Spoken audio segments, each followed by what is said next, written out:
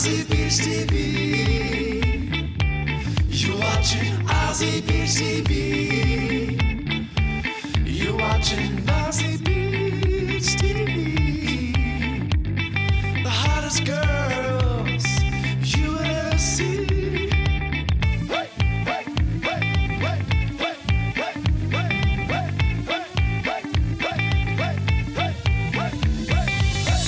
We're here today with Ian R. Crane from the UK at Koala Park in Brisbane.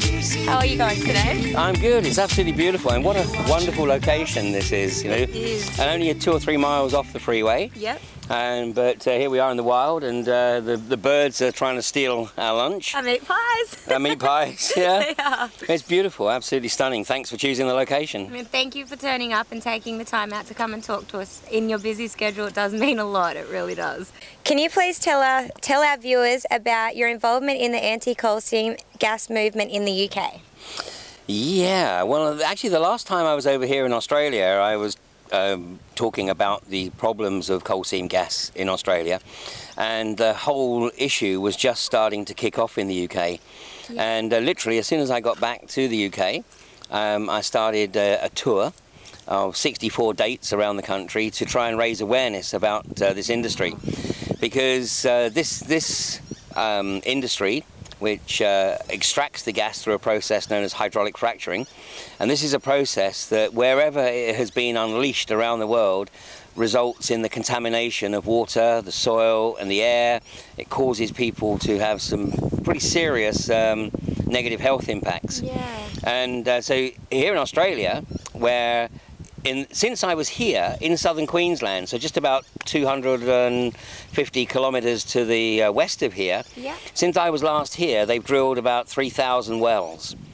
And in parts of southern Queensland, the farmers can no longer farm the land. They can't give the cattle the water, the livestock the water. They can't use the water to grow crops, and they can't use it for any domestic purposes because it's become so contaminated.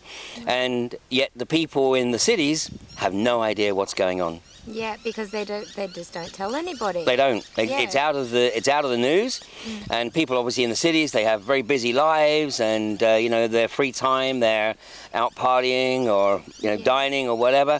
And so they don't have the opportunity to actually investigate what's occurring. And this is exactly what the industry and the government, unfortunately, rely on. Yeah. So in the UK, we are still frack-free. Yep. We have had no wells drilled or fracked since 2011. So only 1 well has been drilled and fracked in the UK to date. It's becoming more and more difficult to maintain that record. Yep. But our intention is to do everything we can to raise awareness and eventually get this industry shut down in the UK. And I would love to think that ultimately that would also be the case in Australia, yes, before this beautiful country becomes an even bigger desert than it is already. That's exactly right. And do you think more and more people are starting to click on about everything that's happening and will back everything up and try and make a change? It's tough duty here in Australia. Yeah. When I was in Gloucester in New South Wales, if I had a buck for every time somebody said to me, you know, Ian, this is a really, really conservative community, and they trust the government. So you've got the attitude of ultra-conservatism, where people still believe everything the government tells them is true, and that their government would never do anything that causes them any harm. And then you've got the other attitude, which is, she'll be right, mate. Yeah. And it's like, whatever happens, don't worry about it, because she'll be right. And unfortunately, the government and the industry rely on those two attitudes to be able to just go and do whatever it is that they want to do, which is effectively rape and pillage this beautiful country of its natural resources. Yeah, that's exactly right. And it's such a shame, really. It's horrendous. And I mean, as always, I always ask people not to take anything I say at face value, but to do their own research and look at this for themselves.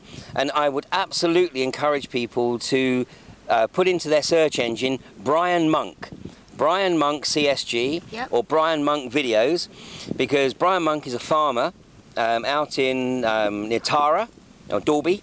Yep. And he's put a number of videos up on YouTube showing how this industry has effectively destroyed not only his livelihood but also his life, because Brian is absolutely convinced that the health issues that his 4-year-old grandson suffers from are directly related to living in a contaminated coal seam gas environment. It's horrendous because we can't imagine that there is an industry that would knowingly do this. Yeah. But it's just greed. Yeah. It's sheer greed. Because of the money? Because of the money, absolutely. Yeah. And, because of the power of these corporations, they lobby the politicians, they promise the politicians, enormous salaries and when they leave office. Yeah. So all they've got to do in return is make sure that the coal seam gas industry has pretty much open access to the country, completely ignoring the fact that the electorate don't want it. And then when they come out of office, where of course they earn a nice salary, but in the scheme of things it's not a mega salary, and then when they leave political office they go join these companies, and of course that's when they make out like bandits. We recently filmed at Bentley on the coal seam gas. What are your thoughts on that? I was absolutely amazed that you guys made the trip down to Bentley, but it was wonderful to see you there. And I was watching from the UK. Oh, really? Yeah, I was watching the Aussie Beach reports from Bentley, because I was following the whole Bentley operation very closely, because this is a tremendous success. Yeah. Because, Northern Rivers is a rather unique area, and I think pretty much everyone in Australia, certainly on the East Coast, recognises that Northern Rivers, the communities there, Byron Bay, Nimbin, and the likes, these are the... I'm told that they are acknowledged as the old sort of hippie communities. Yeah, yeah. Whereas today, it tends to be environmentalists and ecologists and people who have an interest in protecting the environment. And because Bentley is so close to Lismore, to Byron and Nimbin, then people from these communities were going en masse to Bentley. And I think that some weekends there was like 2,000 people there. And then when the New South Wales government threatened to send in 700 riot police to break them up, the following weekend there was 10,000 people there. So the New South Wales government realised that they had a little bit of a problem on their hands here, and it might not go down too well politically. So they backed off and they actually withdrew Metgasco's licence on the grounds that clearly they hadn't fulfilled their obligations for community liaison. Wow. So that's one down, but and it's great to see. And I mean, Bentley is an absolute inspiration. I mean, it's an inspiration for, I think, people in the UK, in the US, and hopefully also here in Australia, because when I was down in Gloucester in New South Wales, which is about 200 kilometres or so south of Bentley, maybe even a little bit further, but there was barely a dozen people at Gloucester. And I actually asked somebody, I said, what's the difference between Gloucester and Bentley? And they said, about 1,800 people. Yeah. And ultimately, when the politicians are not listening to their electorate, all you're left with is getting in front of the gate and actually stopping the trucks from coming in. Yeah. And if 1 or 2 people do it, then obviously they'll just be arrested and charged with obstruction. Yeah. But when you've got 2,000 or 10,000 people there, passionate about it, it's a whole different ball game. Yeah, and it's good when everyone gets together and actually does take a stand, because good outcomes like this do happen. Well, that's a great observation actually, because I think one of the great things that's coming out of the coal seam gas agenda right across the world is that it's bringing people together from right across the social spectrum. Yeah. It's bringing people together who probably wouldn't even talk to each other. They probably actually don't agree on very much else. Yeah. But they do recognise that this is an industry that is going to contaminate the one thing we all need, water. And especially in this country, which is a spring-fed nation, and the gas industry is sucking water out of the Great Artesian Basin at a rate 6 times greater than it can naturally replenish. And what's going to happen to Eastern Australia when the Great Artesian Basin is effectively sucked dry? Well, it's just going to vanish away, because even humans are, what, 85% made of water? Exactly. So, basically we can survive without gas. Yeah.